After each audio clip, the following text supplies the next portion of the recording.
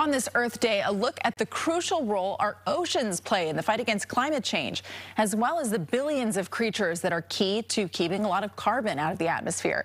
CBS reporter Ben Tracy joined a mission at the Monterey Bay Aquarium to learn more about how these mysterious deep-sea creatures protect our planet. As the sun rises along the California coast, we head out into Monterey Bay with researchers from the area's world-famous aquarium.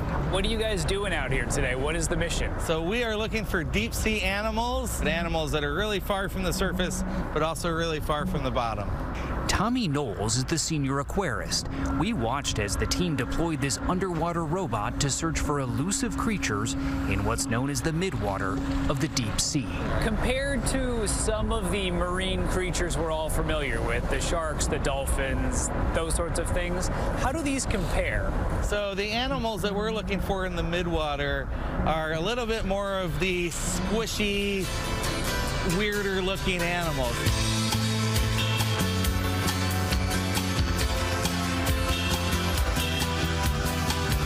They are simply otherworldly, floating in the dark in what's known as the oxygen minimum zone, about 3,000 feet below the surface. The robot travels through so-called marine snow, mainly fish scales, whale poop, and a lot of microplastics from humans. In these depths, the researchers have found this vampire squid, rare brightly colored jellyfish, and also this, a barrel-eye fish with a transparent domed head, revealing upward-facing eyes. It's been seen by humans less than 10 times. It looks like outer space down there, and a lot of these things look like aliens. Right, well, to be honest, they are the Earthlings and we're the aliens that are coming down with our bright lights to look in on them. That is amazing looking, that red color. They led us into the ship's control room where they remotely operate the underwater robot. It is really cool looking. Yeah, it's stunning. Just then, they found this, a jellyfish so rare it doesn't even have a name. For now, they just call it Red X. And so now we wait for it to show up in collection tube number 1. They extend the robot's arm and using suction capture the creature in this container. Yeah, today we've had a few good hits, so hopefully that continues. It did. They also collected this red paper lantern jellyfish and another with a name that would make Dr. Seuss jealous, the bloody belly comb jelly. Anything there. Nice work. These underwater discoveries are now the stars of a new exhibit at the Monterey Bay Aquarium called Into the Deep.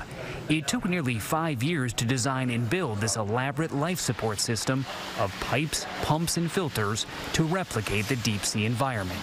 This exhibition is the first one in the United States, and we think the world of this magnitude. Beth Redmond-Jones is in charge of the aquarium's exhibits. This is an opportunity for visitors to see animals that no one has ever seen before. But the science behind this display is about much more than that. How crucial is the ocean when it comes to this mitigation of climate change? Yeah, the ocean has taken up more than 90% of the heat produced by global warming, and every year it sequesters about 25% of the carbon dioxide that we emit into the atmosphere from the burning of fossil fuels. So the ocean provides critical life support.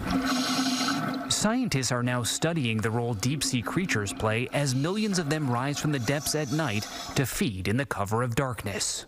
This is the largest migration on the planet. And every night at sunset, they come up to the surface, and then they migrate back down again at sunrise.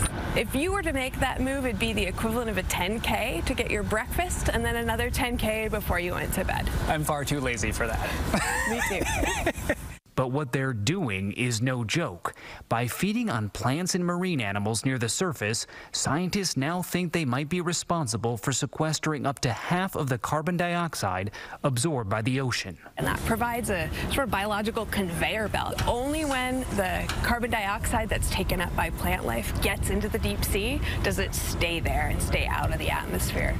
Of course, that comes with a cost. Our oceans are becoming more acidic and rapidly warming. That's making storms stronger and more deadly, and could also impact the ocean life now working overtime to protect our planet. So we're trying to understand exactly how much of a role this migration plays and what affects it. Ben Tracy, CBS News.